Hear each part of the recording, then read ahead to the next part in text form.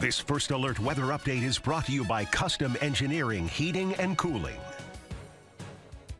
Good Saturday morning, mid-Michigan. Drier air is working into your forecast for this weekend. We don't really have too much to talk about other than the cooler temperatures that we're expecting for both today and tomorrow, but we do have a warm-up going into next week. Here's that hour by hour drive for us today. We'll have some sunshine mixed with some off and on cloud cover at times going into this afternoon. We'll have temperatures in the middle 30s today. We'll have temperatures falling back down into the teens overnight, making for a chillier night for us, but again mixed between clear skies and clouds.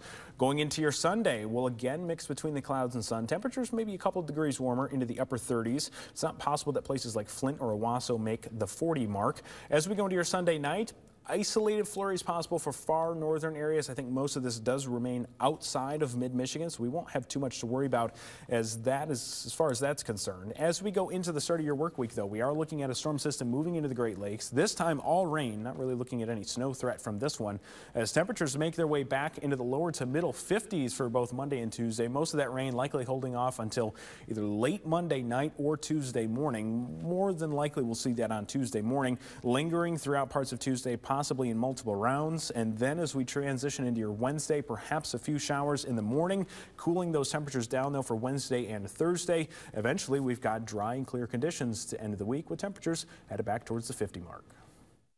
Stay with WNEM TV5 on air, on the go, and online for more news and weather updates.